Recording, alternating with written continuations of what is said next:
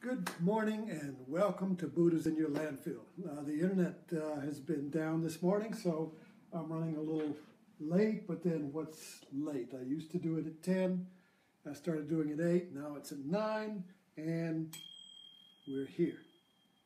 And yesterday we were talking about what I thought was a really great metaphor or map of our journey in life. Searching for Buddhas in the landfill. Okay, and I drew two rivers. Well, let's pick. This is a little extension of yesterday, but we'll pick up here because I wanted to pull this out a little bit more because it really is a great overlay of an understanding of our personal journey towards self-discovery, creativity, and happiness. And the feeling feeling at one with the world, and in grace. That's a religious term, but it also means when the wind is in your sail, when suddenly your boat starts moving, when suddenly the rubber hits the road, and your life is moving. Something has happened, something is alive. That is the feeling of grace. Other people have different meanings to it, but I'm just connecting all the different dots here so nobody's left out. So let's take a look at our map, and we have our little journeyer, our soul seeker here, who's, excuse me a minute, who, as you see, has got a divided mind, and he's looking at the path ahead, in the field of time, which means past and future. Everything is pointing towards the future or towards the past. And there are two streams. One is the stream of the world, which you could call the objective world of it out there, and the subjective stream of me in the world. So there's me in the world. So like I'm in the world, like Mr. Bean. He's just like dropped into the world and he runs around trying to figure out where he is, you see. So we're conditioned to believe that we're in this field of time as a separate self, as a me.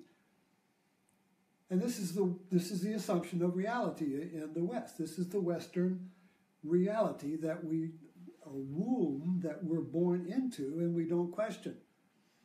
Just like in the 50s, I wrote about this the other day with these cigarette ads, and in the 50s, 40s, 30s, on up to during that whole time, nobody questioned that cigarettes were bad for you. So everybody smoked. So the reality was never questioned. And the same thing here, the reality that this field of time is the only reality is an unquestioned assumption. The belief that I am a thing, a separate thing, in time, like a marble in one of these these light, what do you call them, tables where you hit the ball and it runs around hitting lights, you know. I can't think, ping pong. No, maybe it's not ping pong. Ping ball, I don't know. But that we see the world, we see ourselves as a little steel ball running around trying to hit the lottery. But most of the time we don't.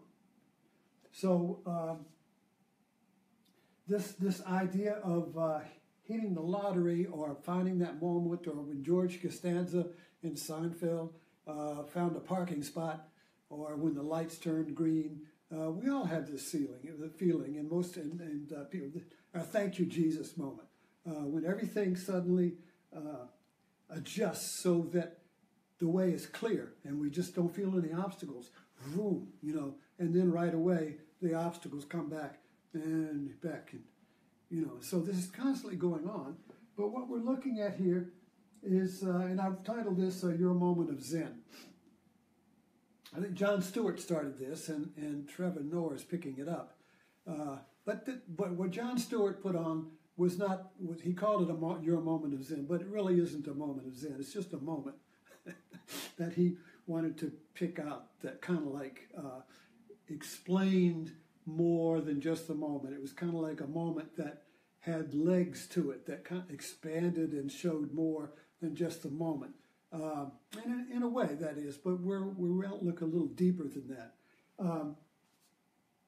So when these two rivers meet occasionally, when the subjective me and the objective world become one, that is a moment of Zen.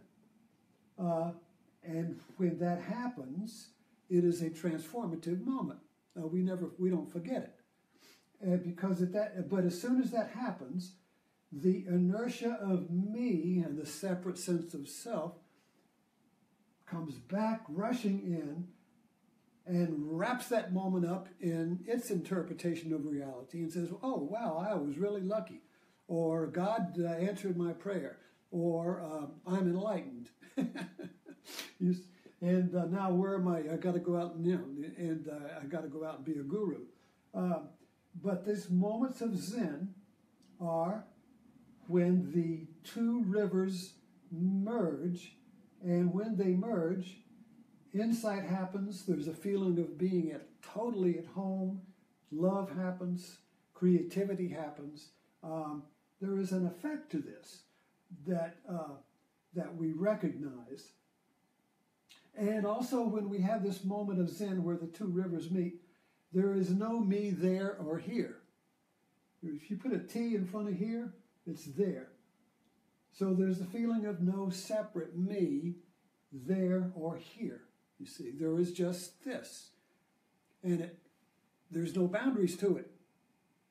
I can share this with you. I had an experience, I'll say a powerful moment of Zen. In the 70s, I was driving a meat truck. I was a fallen yogi, and I was a vegetarian driving a meat truck. I may have been the only vegetarian meat truck driver in the world. However, I was delivering meat to Norfolk, Virginia, and I would stop by the Casey Institute. And one time I stopped there, went into the library, and I was looking for a book, and there was a receptionist there, and I said, where is such and such book? And when I looked in that, it was a woman older than me. She may have been in her 60s then, 50s, I don't know. And when I looked at her,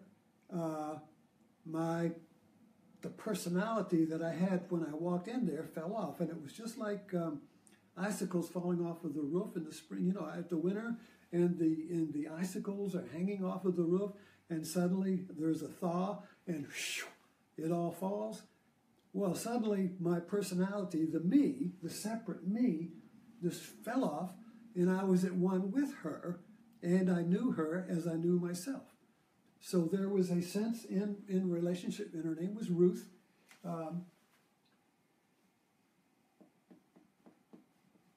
And I just immediately, you can put kind of like, you can frame that, maybe this was a reincarnated soul, I don't know what, but what I'm talking about here is the exact experience of it, so that whenever I would go back to Norfolk, Virginia Beach to deliver meat, I would stop in and see her.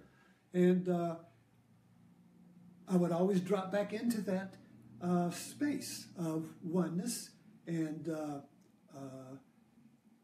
a space without boundaries. There was no her and no me. And this is either a definition of lovers or friends. But we were not lovers, we were friends. But even that doesn't fit the definition.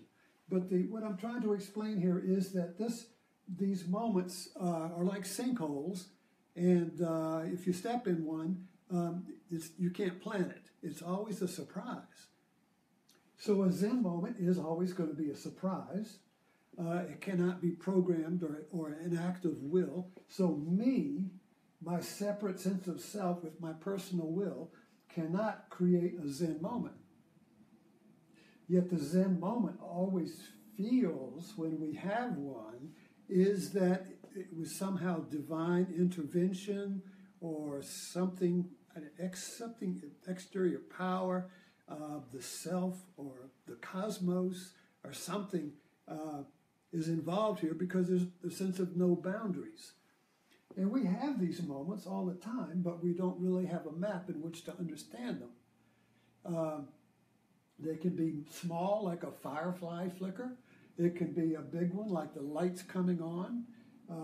It can stay on for a while, and but then we can lose it because the inertia or the karma of our separate sense of self and our belief in ourself as being separate pulls us back out of that eternal now, back into time, and then that moment becomes something that happened in the past, or now it's going to be the promised land or something in the future. But then we can't, either we try to get to it in the future or try to restore the past. We can't make it happen again. Until one day we give up the struggle and we fall back into it. So that's another sign of a Zen moment, is when there is no struggle. If you're struggling or striving to find oneness, you just create more duality. You just create more me here and more me and more me not there. Let's put it that way. When you're in this duality, me is in here and there's no me there.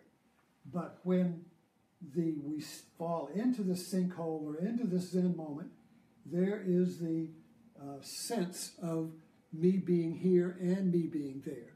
So I'm here, you see. Everything is here. There is no there. There is in time, you see. There is the next moment or the last moment. But now is just here. Ram Dass wrote a book on this, Be Here Now. This whole idea of just being here. And the problem with this is that our culture is conditioned to make us believe that we are just in time. Now, we do have a field of time, but it is not what happens in our culture is that we believe it's the only field, that there is no now dimension. There is no eternal now or eternal now being here. That dimension does not exist in our conditioned view of reality in this material world. When you live in a material world, you live in a world of time, because material form things exist in time. And we only know them because they're moving in time. You see, if something is not moving in time, we can't see it. We can only see movement and things moving in time. Everything is impermanent, has a birth and a death, you see. So everything in the material world is in time, and our culture has cut off, ever since the Middle Ages, has cut off this dimension to now, which opens up occasionally, but we can't fit it back into our map. So it really doesn't exist. And when it does exist, we call it a miracle or a psychosis, or we're labeled as being crazy because no one else can see it. And it doesn't fit. So the map has an inertia like algae on a pond. You clear a little Zen moment in the pond and you can see your soul in it. You lift your hand up and the algae comes back over and you look back and it's gone. You see. So the map of the field of time is like that. So anybody but our hearts, you see, are always looking for this clear water in the algae or this Zen moment, this eternal now. And when we do find it, we can't sustain it because the inertia of the algae and our sense of separation, which in our culture means you exist. This is the irony of our culture, is that the imperative is to be an individual, a free individual with choices, you see, a unique being, you see. But when that is the goal, that creates a sense of being separate. So I can only be a unique individual when I feel separate from the rest of the world and I'm in competition with the rest of the world. So the irony is that our sense of suffering comes from being separate from the world, being out of sync with the world, being in argument with the world, conflict with the world, and yet we are compelled by the imperative of our culture to be separate. You see the catch-22? I must be separate to be an individual, but my drive to be separate creates the suffering that I want to get out of by being an individual. So this puts us into a tape loop, a double bind, which is best illustrated by the snake eating its own tail. You see, it creates a vortex out of which we cannot get. So this is all because the map we have to go by does not include the dimension of now. All we have is a horizontal beam. We don't have this vertical beam of now. That is always now. This vertical beam and the horizontal meet right here, and that is what I'm describing as a Zen moment, where the two streams meet and become one water. Two streams going to the one think they're separate from each other, but when they touch each other in a moment of love or inspiration or a Zen moment or a sinkhole moment or whatever, the water is the same water. And it's always the same water.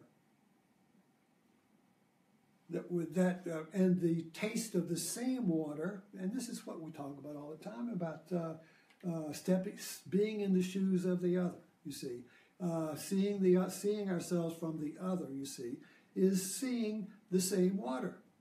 So it's all one water, it's all being, but our map creates two streams that are constantly trying to come back together because it's one water, but they can't because of the inertia and the conditioning of our particular reality map.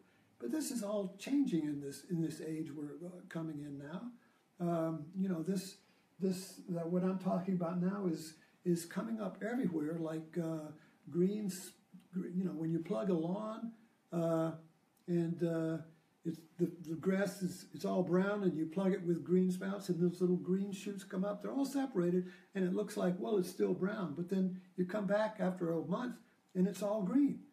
So there are green shoots of Zen, of this now, of this new map that includes this boundarylessness, this being here now, this new orientation to reality is happening all over, but it hasn't reached a tipping point yet where everything changes. So there's still this war going on, this conflict going on between the old map of the separate streams and the search for the one stream.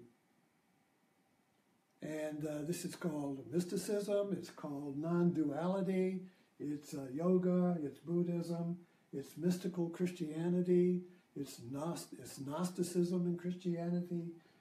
They're all different traditions and strains of this with different names and different words, but the experience of it, when it happens to you, is always the same.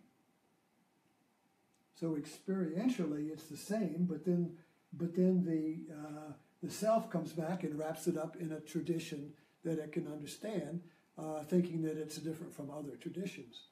But this talk today is when the two rivers merge. Your me, your separate sense of self, and the external world. That is your moment of Zen. Zen, basically, the way I understand it and practice it, is not a tradition or a religion or Buddhism or any of that. It is a discovery of these moments in my everyday life. And it's through these moments that my insight or inspiration comes. And I can share that with you, and I'm just calling them Buddhas in your landfill. So a Buddha in your landfill is a Zen moment in your landfill.